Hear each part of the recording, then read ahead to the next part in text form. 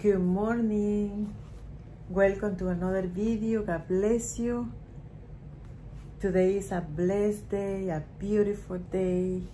Today is Thursday, February 23rd, 2023. We are close to end this month. We had to do good things like reading the Bible, like I said every day. Today I wanted to share a chapter that I think we need to read more than once because it teaches a good lesson. I'm not gonna read it all, but I recommend you to read it all. I already read it all, but if you had the chance and you have a Bible, read it all. It has 29 verses and it's a really good chapter, and also to share it with someone that you know. I'm gonna only read from the 13 to the 23. So it's Matthew 7, chapter 7, verses from the 13 all the way to the 23. I'm gonna be leaving the verses on the screen so you can read it also. And we're gonna start now. So it says like that. Enter through the narrow gate, for the gate is wide and the road is broad that leads to destruction, and there are many who go through it. How narrow is the gate and difficult the road that leads to life, and few find it. Beware of false prophets who come to you in sheep's clothing, but inwardly and revenging wolves. You will recognize them by their fruits.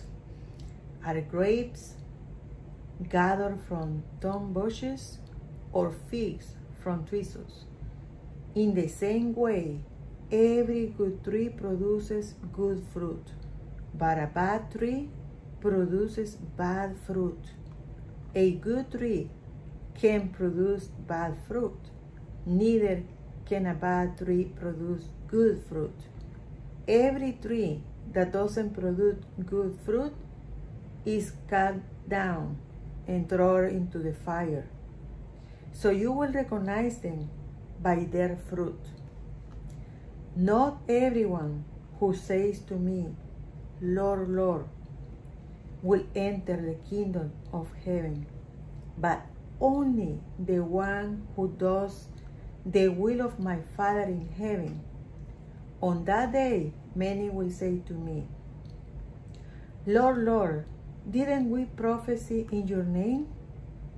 Drive out demons in your name? And do many miracles in your name? Then I will announce to them, I never knew you. Depart from me, you lawbreakers. Big lesson, but I recommend you to read it all, the whole chapter. The whole chapter give you a big lesson.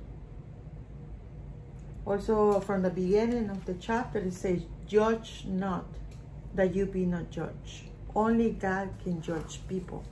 Sometimes you will see people by the look, the way they have the look, and you will judge them. You will criticize them.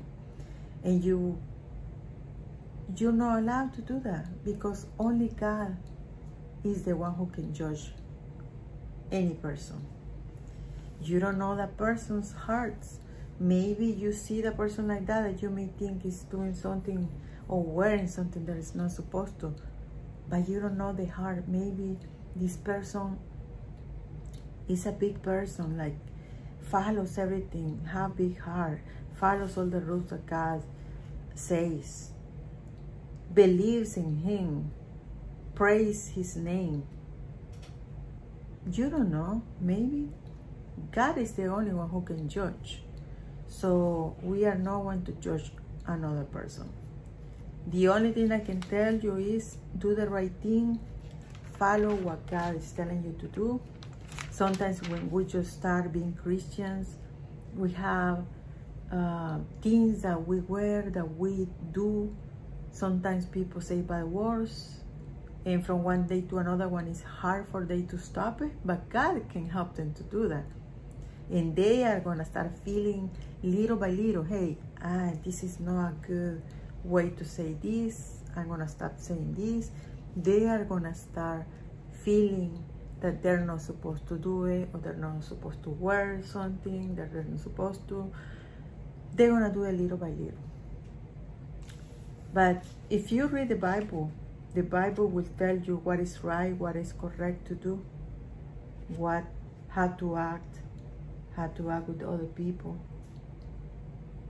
God is the one who's gonna put that on you to help you to be a better person, to be a better Christian. I recommend you to read the whole chapter.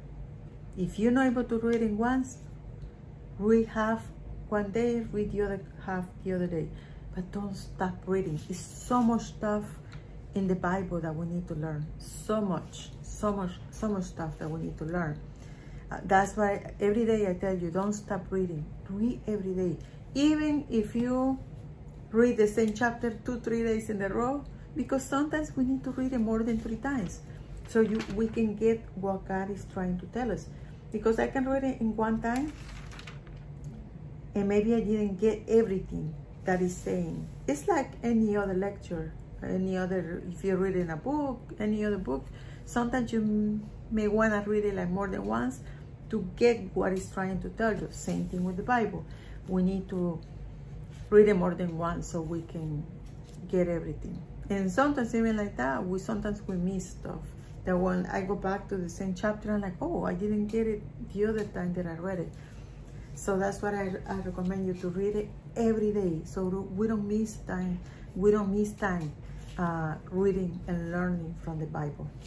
So I hope you have a wonderful day, you and your family. God bless you on anything you're doing today, school, college, university, home, work, anywhere. God bless you, you and your family.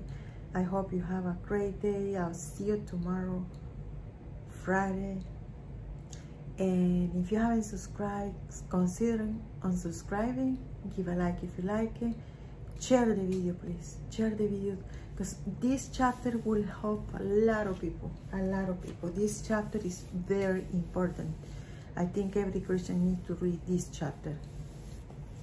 So God bless you. I will see you tomorrow, and have a wonderful day.